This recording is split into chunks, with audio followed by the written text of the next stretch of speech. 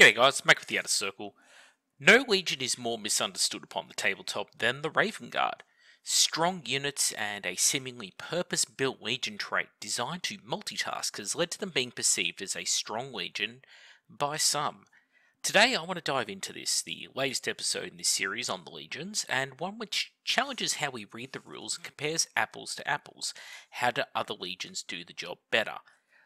The biggest test I like to administer is one of broad and repeatable rules, as these tend to be the most powerful in the game, and it takes something truly astounding to outclass a rule like Brutal, which merely has to be triggered by causing a wound, versus something like Shock Pulse, which requires you to hit, penetrate a vehicle, and then do insufficient damage to destroy it, but not stun it.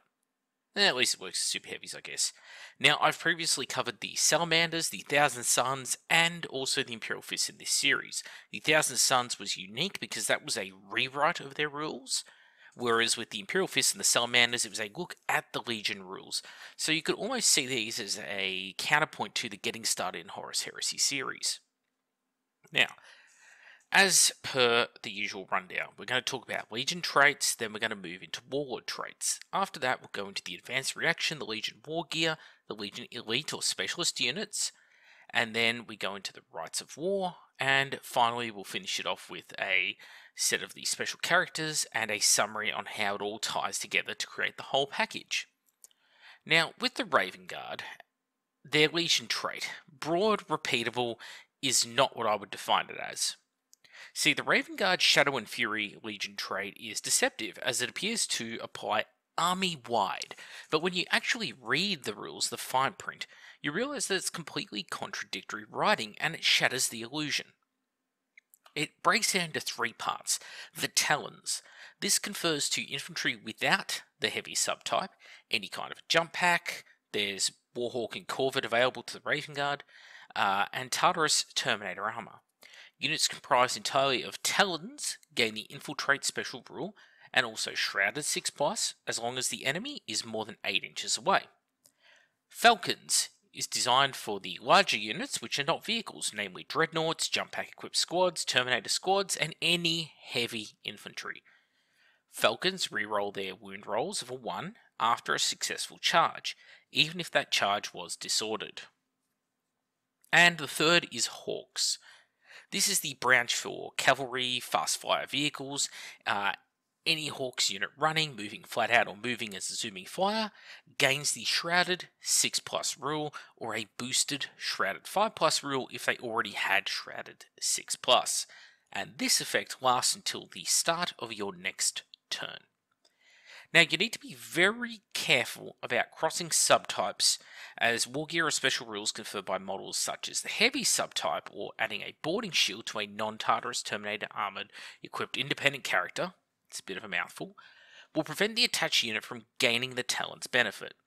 So don't put a consul with a boarding shield into a tactical squad, because the whole tactical squad loses the Infiltrate and the 6+ Shrouded. What great writing. This is further muddied by the fact that nothing from the other subtype is conferred to their unit. It only is conferred to the possessing model. So if I took that heavy consul that gets his reroll 1s to wound in the round he charged into close combat, and join him to that tactical squad, not only did they lose Infiltrate and Shrouded, but they don't get his rerolling 1s to wound either. The Talons rule is designed around aggressive assaults and you gaining the advantage, but it rather strangely includes units like Breaches and heavy support squads, because they have the heavy rule, which is bizarre as they do not want to be assaulting the enemy and have no Wargear designed for assaulting the enemy. I find this absurd, as they are the exact units which would gain the most from the ability to infiltrate to an advantageous position. Instead, the arguably weakest unit in the list, and the ones you normally use to hold backline objectives, tactical squads, are the ones who do all the infiltration closest to the enemy, who usually has units which are primed for killing power armor in the front of their line.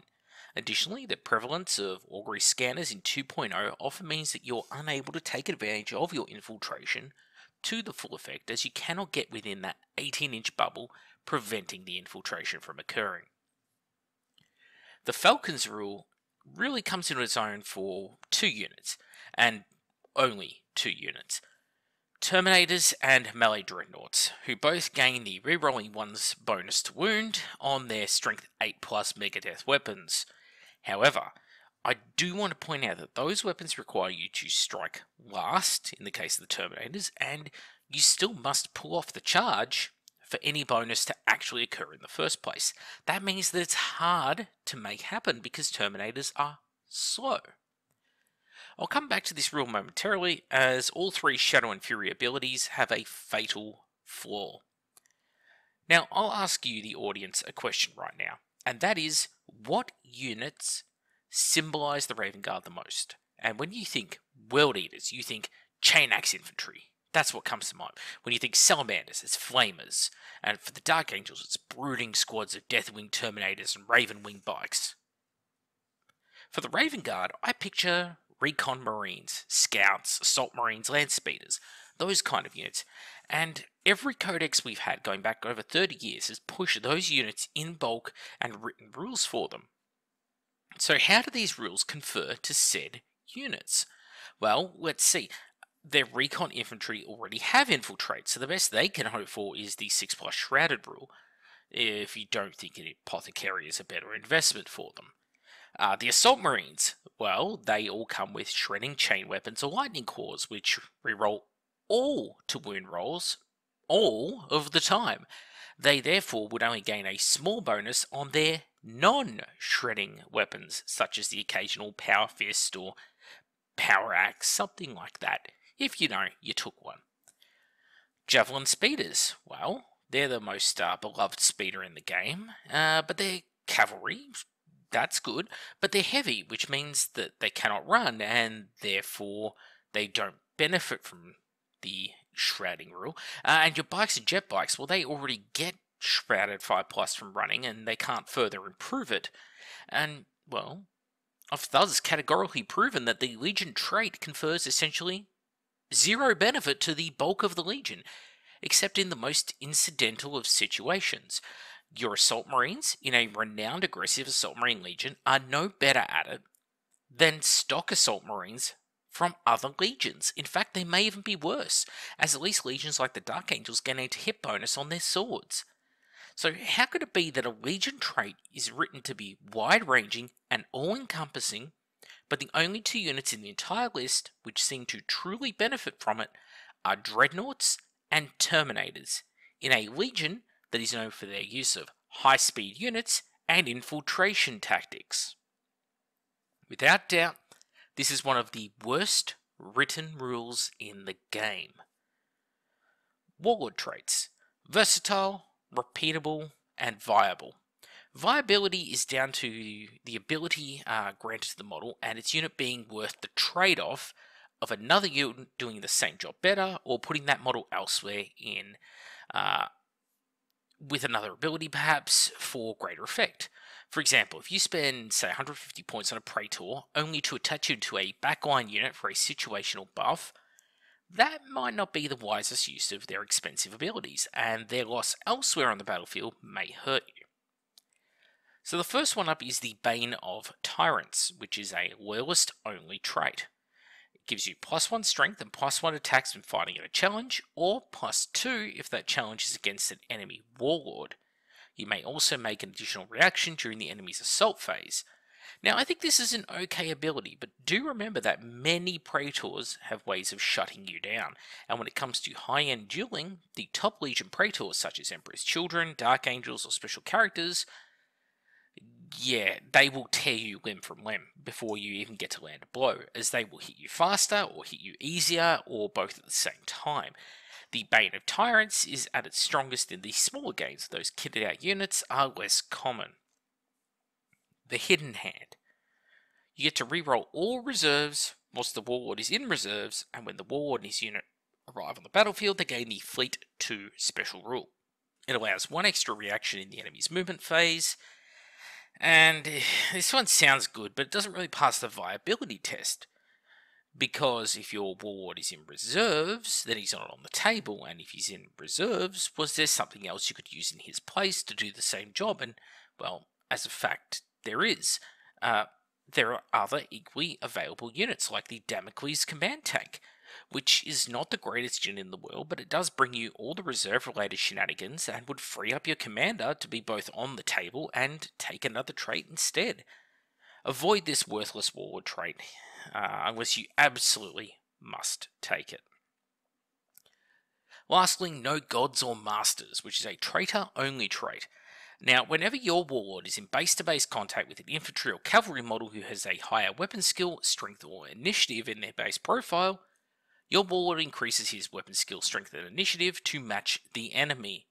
Also, once per game, you may make a single free reaction without spending points, but it only applies to the Warlord and his unit, majorly limiting its use.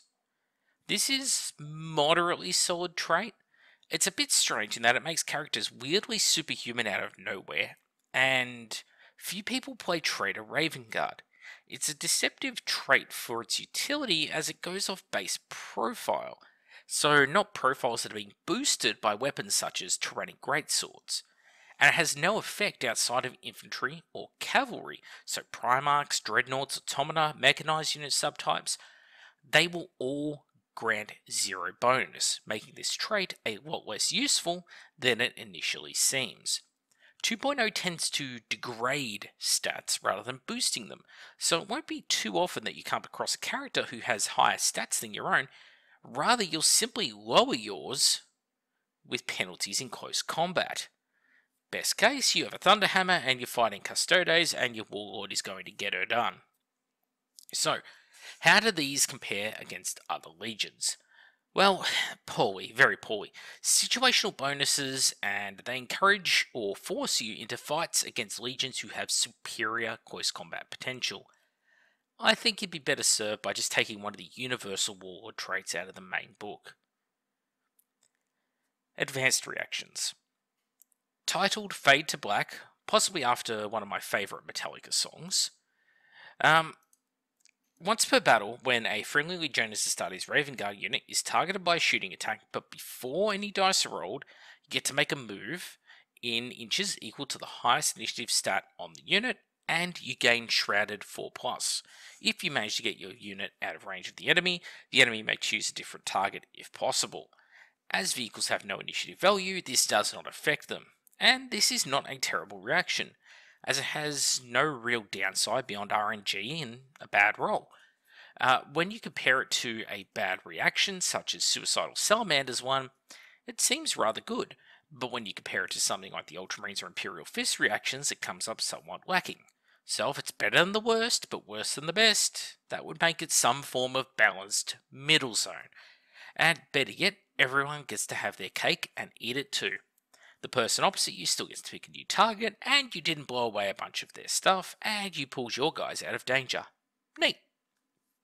Legion Wargear. The Raven Guard have a weird assortment of Wargear, and only a single weapon. The weapon is first up, and it's the Raven's Talons. Once the mastercrafted pinnacle of Lightning Cores, and now it's a slightly more rending version of Lightning Cores. Not as good as Phalanx Blades on World Eaters, and the extra attack bonus is at least neat. Is it worth the 5 points over a normal Lightning Core per weapon, so 10 for 2? I don't really think so. But there is an edge case where I think it works really well, and that is having 2 to 3 Terminators with Lightning Cores in a 10-man unit armed with Thunderhammers. They strike fast enough and can take down a lot of infantry at initiative, which is pretty useful sometimes. You don't want to encourage the Thunderhammer meta, but, well, that's Games Workshop's bad writing for you. The Improviser. It grants night vision at the cost of being extremely susceptible to blind tests. Last edition, it was mediocre, but since night fighting is everywhere this edition, and outside of point blank shooting Gorgons at the face, blind is hard to find, I'd say pay the points and gain a bonus point of ballistic skill to boot. Fantastic piece of Wargear in 2.0, and one of the best items for the Raven Guard, and possibly one of the best items in the game right now. Again, it's down to the fact that night fighting is just so powerful in this edition. Camellia Line. It's a camo cloak. Sadly, not widely available enough to be really useful, and it grants a 6+ shrouding which can stack with things like the Talon special rule. It works best strangely, on a bike Praetor, as it can boost them to a 4+ shrouding when they run. Don't ask me how, it's just more bad writing. One model gaining a +1 shrouding save is not worth 20 points, when things like the Imperial Fists gain a 3+ invulnerable save for between 10 and 20 points. You always have to compare to other legions when it comes to buffs, and this one comes up wanting. Corvid Pattern Jump Pack. It's the Dark Fury Jump Pack, you know, the bigger Mark IV jump pack with the stylized wings. Yeah, now it grants extra movement, more reliable charges, and a special invulnerable save versus dangerous terrain tests. It also makes you slightly more bulky, which is handy versus Night Lord's outnumbering bonuses. Worth it for 10 points, I'd say yes, and when it's free on some units, even better. Just be careful though, because you'll be pretty fat, pretty bulky. Bulky 3 on every model, that's bulky 30 if you've got 10 guys. That's going to trigger Rampage on a lot of units. So keep that in the back of your mind if you go charging something like World Eaters. Legion Elites. After the disaster that is most everything up to this point, we finally reach the Legion Specialist units, and finally there is a light at the end of the tunnel. First, the more Dathan squad. Recon Marines with increased stats such as ballistic skill, extra wounds, an interesting list of Wargear, which needs to be summarised as Volkites and Nemesis Bolters for best effect. Their special rule is called Fatal Strike, and it's one of those once per game sort of rules which give the entire squad a buff to their non-template, non-blast ranged weapons, and it gives them Rending 4+.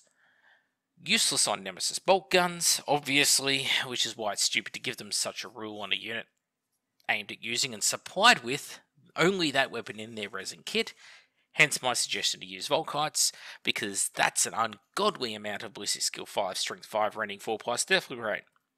Also, this confers to characters, so they can join in on the action too. Also, for a laugh, the entire Legion Elite Recon unit is another victim of the Legion traits doing virtually nothing, as they already have Infiltrate.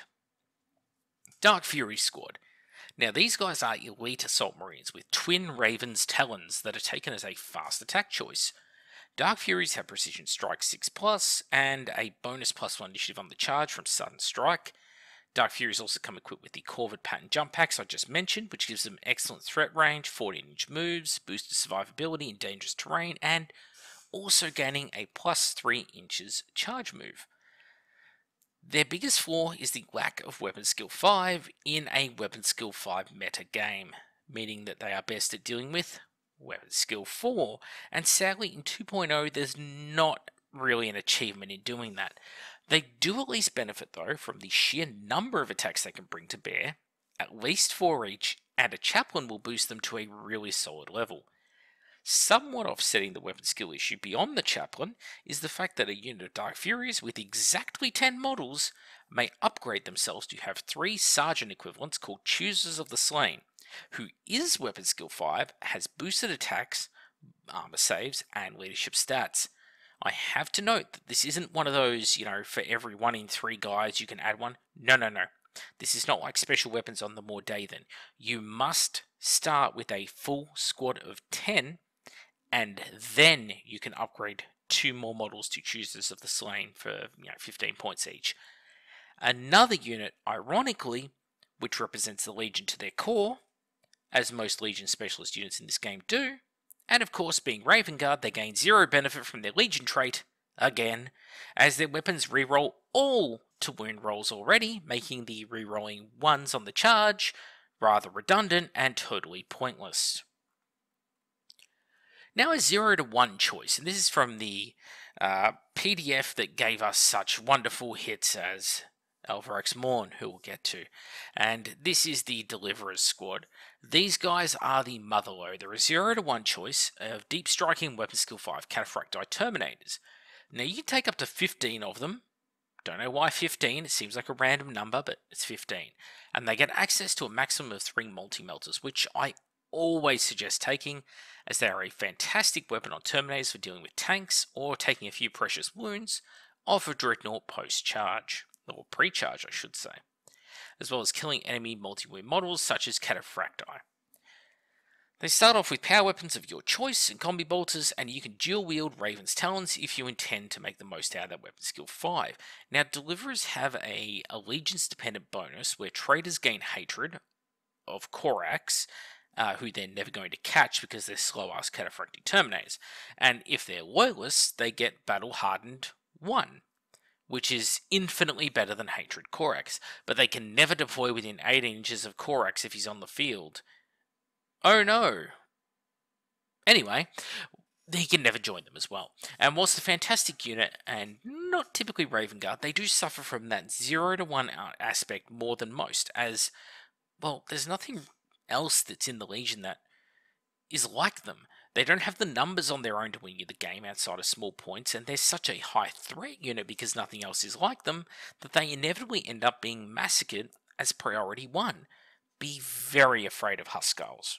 Oh, and this unit actually can make some use of the Legion trait if you go for Chain Fists or Power Fists. Then again, I did say they're not typically Raven Guard, and this goes to show it, as no actual Raven Guard would dare claim an actual bonus from their Legion trait. Legion Inductii. Although not an elite unit, they are at least a unique one, and with the Siege of Cathonia book review coming soon, Raven Guard got Inductii Tacticals, because getting Raptors, who were actual Rapid Inductii, would be too hard for the rules writers. This unit replaces Heart of the Legion with Unchained Conviction, which prevents them from being pinned and instead makes them move 7 inches away from the enemy, who causes the pinning test. The move stops at the edge of the table. If you were pinned while charging, the charge fails. Infiltrate them on, retreat them off, I guess. At last, at least, a unit which can make full use of the Legion traits, and it's the new guy with the learning disorder. Legion Rites of War. So, if the Legion Elite units were the light at the end of tunnel, well, it just got snuffed out, Lemmy Winks. Decapitation Strike. The benefits are, all Legionnaires Astartes are Raven Guard, gain the Shrouded 5+ on a turn, they come in through a Deep Strike or Flanking Assault, and preferred enemy independent characters. You gain extra VPs for Slay the Warlord, granting you +2 VPs for Slay the Warlord if you manage to pull it off. Limitations. May only include 1 heavy support choice and may not take fortifications. Now, this Rite of War was my go-to for Raven Guard in Heresy 1.0, as it combined Orbital Assault with Character Hunting bonus, and moving a few choices like Deathstorm drop pods from heavy support into another slot, freeing up your Soul heavy support for something you really needed to bring, like a, Plasma Cannon Camo Cloaked support squad, which you would naturally infiltrate into the best position to freak your opponent out. In this edition, though, it's going up against Rites of War, which grant whole armies boosted saves on objectives, increased damage mitigation rolls, moves awesome units such as Night Raptors or Pyroclasts into the troop slot, and more. And in this instance, it comes up really wanting. Rather than an awesome Drop Assault Lightning Strike, it really works best when teamed with a group of snipers, who can use the preferred enemy rule to go character hunting with precision rending weapons. Yet another case of the Raven Guard having rules diametrically opposed to what it's supposed to be. Next we have the Liberation Force. Now the benefits: it gives all Legionnaires Astartes Raven Guard units in the army stubborn, but only once per battle. Your allied detachment permanently has the stubborn USR. As long as at least one model in a Legionnaires Astartes Raven Guard unit is within 6 inches of an allied Imperial Army unit, the Marines gain hatred of everything. The limitations: you're not allowed to take any slow, heavy artillery, bombard, or automated artillery in the army. So, that's a lot of the good things. It's also loyalists only, and it must be the primary detachment, and you must take an allied detachment of Solar Auxilia or Imperialis Militia, and the allied detachment must include at least 4 units. So, with the benefit of having hindsight, we know that neither the Solar Auxilia were written and playtested when this Rite of War was written, nor were the Militia, a twinkle in the eye of the demented crackhole who writes rules these days. So we see a real disconnect between the rules as intended and the rules as applied, and not for the umpteenth time this video. You cannot take slow, heavy artillery, bombard, yada yada yada in there, which is bizarre. as you want things like Cataphracti Terminators to balance out the poor stats and tendency of Militia and Solar Auxilia to either flee or die, vanish like a fart in the wind. As for artillery, why would you bring along those when you have factions who are there to use their artillery? That's their faction's strong point. Well, okay, it was the faction's strong point of the Imperial Army in the last edition, but in an edition where blasts or templates actually can work, it's most definitely not how I would describe this edition of the Horus Heresy. Additionally, you need to linger around the allies for your bonuses, such as Hatred, but they both lack the speed to keep up with you, and they will fall down if so much as a stiff breeze hits, and you want them to dive into the heart of the enemy beside Dark Furies. The militia gains Stubborn, which is neat, but then you have to remember that you take morale checks every time someone says the word Roxanne, and somebody put on the song in turn 1, and Stubborn Militia 6 is still more likely to fail than pass. Fearless would have made a lot more sense here. So, both Rites of War suck. What do you do then? Well, my suggestion is, if you want to play Raven Guard, take the Recon Company Rite of War. It suits you better than both of these and embodies the infiltration tactics better. And if you want to go the assault route with jump troops and such, then I would suggest either the Angel's Wrath or Drop Pod Assault Rites of War.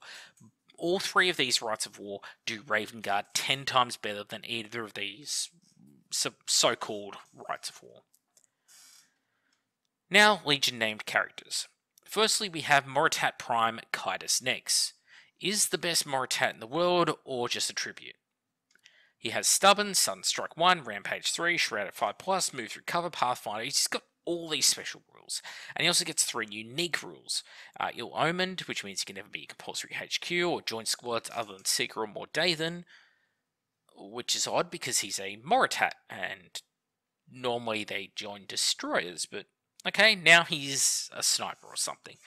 The Bloodcrow makes him unaffected by any range modifiers, night fighting, shroud bombs, things like that. Not that any of his Wargear can shoot those distances, but anyway. He always shoots his full ballistic skill, including snapshots, that make any model he shoots, may never make shrouded rolls to negate wounds inflicted by his shooting. Relentless Stalker allows him to be deployed in any area of terrain, regardless of position, or anywhere on the board outside of 9 inches of enemies if he isn't within area terrain. If Nex enters the battle from reserves, he may enter from any board edge, but if he's in a unit, he instead gains the Scout and or Infiltrate rules if the unit he joins already has them. He comes with 2 Fulcrum hand cannons, which each have a 24-inch and 12-inch profile, depends which ones you want to use, and he also can use those pistols for melee. He also gets a Refractor Field, Melter Bombs, and Shroud Bombs.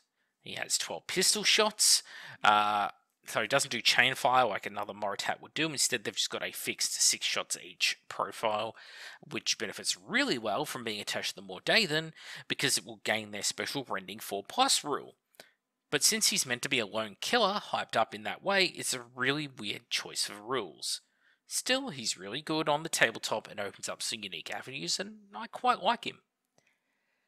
Then, Strike Captain Alvarex Morn.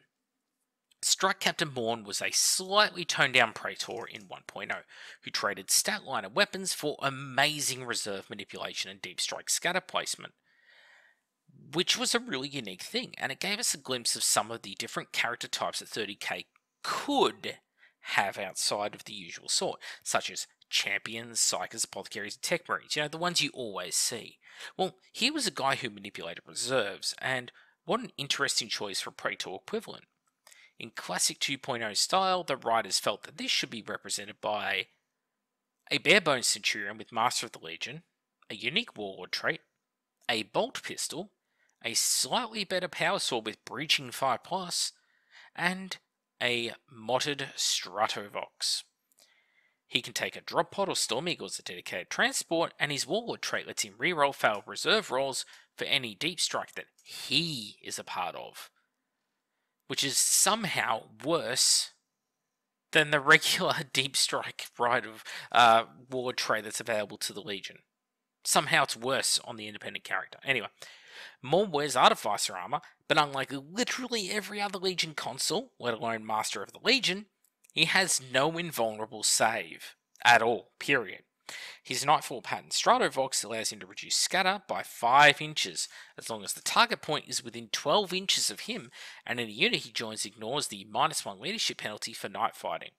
So you get a poor Master of Signals combined with losing your Praetor slot, as well as, well, paying a surprising amount of points for him. What could go wrong? Oh yeah, that's right. If you elect to actually use his Storm Eagle or Drop Pod dedicated transport, well, he loses Infiltrate. And if here his unit lands within 8 inches of the enemy, then they lose the Shrouding too, meaning you have yet another model in the army who cannot use his Legion trait. And if you take him on foot to use it, then you just wasted all of his abilities. So just take a Warmonger Consul. Now, putting it all together, the Raven Guard can win games. Any Legion can win games. That said, the Raven Guard suck at winning games unless you want to follow a very particular set of list construction rules, such as, now this is very complicated, you've got to bear with me because there's a lot to write down here, so if you play Raven Guard, take notes. You just spam more Day than Dark Furies and Deliverers. That's it. That's the gold at the end of the rainbow for the Raven Guard, and it leads to the most bland and boring armies you've ever cast your eyes upon. I've played 7 games with the Raven Guard in 2.0 personally, where I have used the Raven Guard, and whilst it's not a lot, it has used a different force each time, because I wanted to really play with the Legion, try the different units out. I then went and shared my findings with other people for their feedback, and surprise, surprise, if they didn't agree with me on the Legion sucking and their games being miserable, it would usually turn out that, well, they followed the list construction rules I set out above, and they spammed the elite units. I'm sure there are a lot of you armchair generals out there right now who run tactical marines and drop pods and full of bolt guns and a Kratos battle tank, and you win every game you play with your Raven Guard. But you know what? I almost never see these people in real life, and almost never play against them, and when I have in Heresy 1, I usually wipe the floor with them. As it turned out, their extensive battlefield experience and non-stop wins, yeah, it was usually down to them just playing some poor sod in their local gaming group who didn't know how to play, and they took advantage of it. You know the kind. The guy in the local group who bought the starter set and he has 40 Tactical Marines and 10 Terminators, and then he goes against the Raven Guard player who has 30 Dark Furies, and just somehow the guy just wins every game. It's, you know exactly what I mean, right? I'd also like to use this opportunity to break script for a moment and point out that every faction in the game has a blurb on them in the Siege of Cathonia rulebook, from page 105 through to page 109, and the only loyalist force left off it was the Raven Guard. In fact, all of the traitors were included, all of the loyalists were included, the Sisters of Silence, the Legio Custodes, but not the Raven Guard. But yeah, I'm sure they're beloved by Games Workshop / Forge World. Nothing says top of the line and well supported like being the only force forgotten in a book where they wrote a paragraph on the Sisters of Silence. Now, the Raven Guard are the second worst legion after the Thousand Suns. The Salamanders are not a great legion, but they have some great Warlord Traits, a fantastic Rite of War, and 2 top-tier elite units. The Raven Guard have a Legion trait that applies to almost no units in their list. Warlord traits that are either useless or situational in the extreme. Elite units which gain nothing from their Legion traits and whom would work in any Legion just as well as they work in this Legion. A special character who has an identity crisis but is at least functional. A special character which has 3 roles but is somehow useless at 4. Their best equipment boosts their night fighting skills, but their Legion trait encourages you to get so close that night fighting doesn't matter. Their Legion unique weapon is a slightly more rending version of a weapon that every other Legion has in common supply, and to top it off, their Rites of War are busted for the worse. So a heartfelt congratulations from me to those who win games with the Raven Guard. I don't know how you're doing it because I've been playing for, well, nigh on 30 years. Was top 10 rankings in the country for competitive 40k once upon a time, and yet I cannot make them work outside of spamming Nemesis weapons or their elite units, neither of which is a testament to the strength of the Raven Guard, but merely a nod to how strong those weapons and units are. So how can I best summarize it? Well, I made this infographic to help you understand how this works.